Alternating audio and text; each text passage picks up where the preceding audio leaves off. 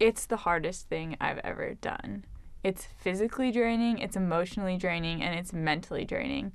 But it's also the most rewarding thing I've ever done. This is kind of what rowing this year has been all about. This is like spring season is the reason we erged, the reason we ran, the reason we lifted weights.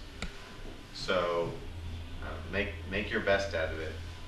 You get what you put into it. If you are crazy, if you like to bleed, if you like to feel exhausted and have no free time on your hands, join crew.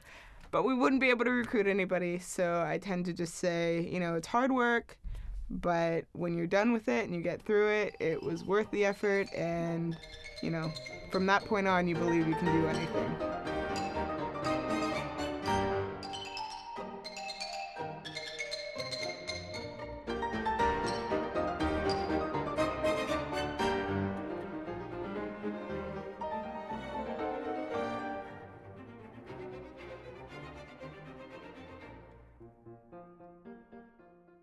Sometimes in the spring, when after boating season opens, there will be people out in boats that watch us, and sometimes they talk to us.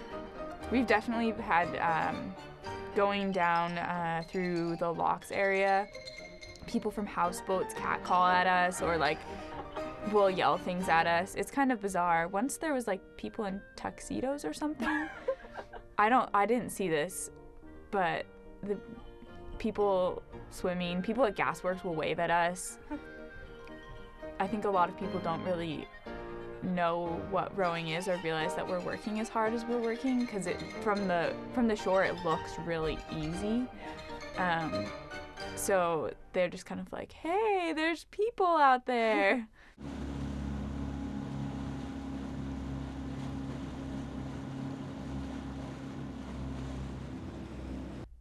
I really like when we go out on the water at night.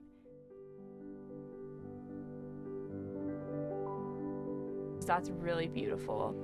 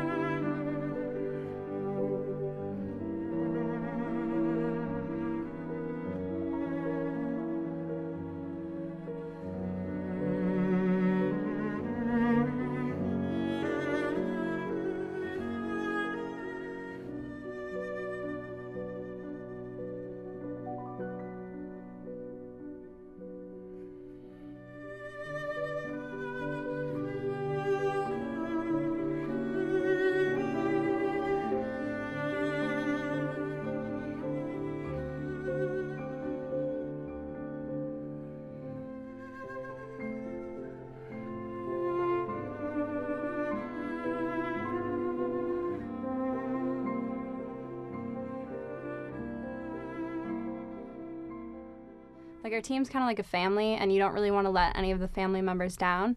I mean, everyone's just kind of weird, but who isn't? And I guess when you spend that much time with those people in such close quarters, like in a boat for 2 hours a day for an entire year, you get to know them pretty well. You consider them like your family? Definitely.